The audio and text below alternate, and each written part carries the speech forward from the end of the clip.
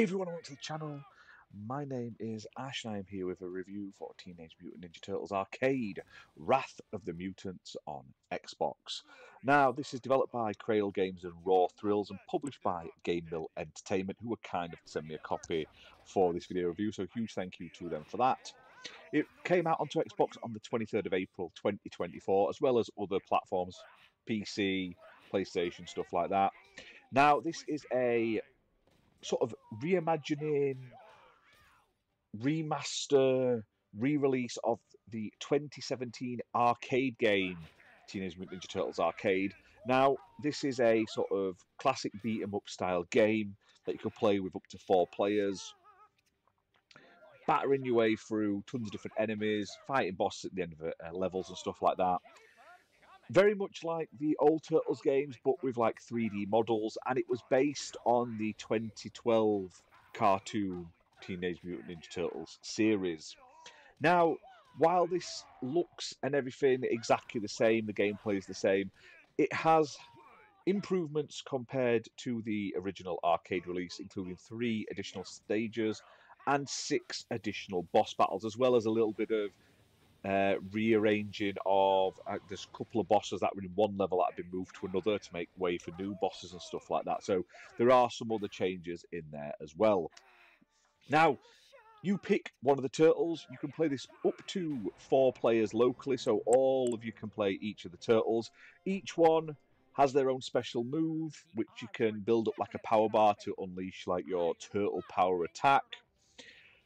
You'll fight your way through tons of different enemies.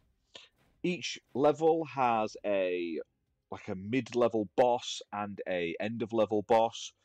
Some of them are really well-known characters. You've got your Bebops, your Rocksteadies and stuff like that. However, there are some characters that are much more obscure from the 2012 series that I'd honestly never heard of here.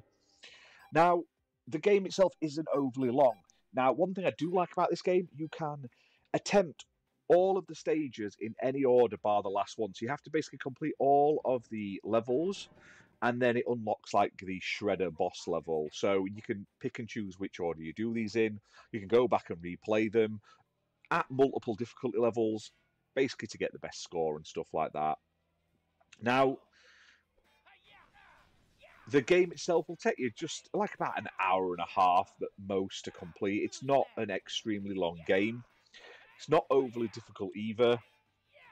And the environments, I like the environments. I like some of the boss designs and stuff. The characters look like the TV show they're meant to look like.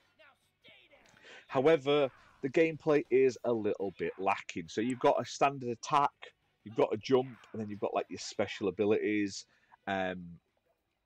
button, and you can also pick items up in the levels, although there's not a lot to pick up. There's sometimes like bins you can throw and stuff like that, and there are like pick up items, so there's like pizzas that replenish your health, like a smoke bomb that like stuns enemies, a shuriken, and there's also these assist ally tokens you can pick up, which will like spawn some characters that'll come onto the screen temporarily, do some damage, then leave.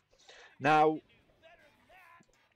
all in all, though, it's not a bad game. It is a little short for my liking, but this is a arcade port, so I get the length of time it's going to be. Like, it's not going to be like 20 hours masterpiece, because it's just not going to do that. Do you know what I mean? They're not going to bother putting that out in an arcade.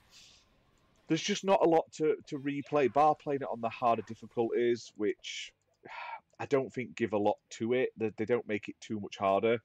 And all the turtles sort of play the same, like barring their special abilities, which aren't that different anyway.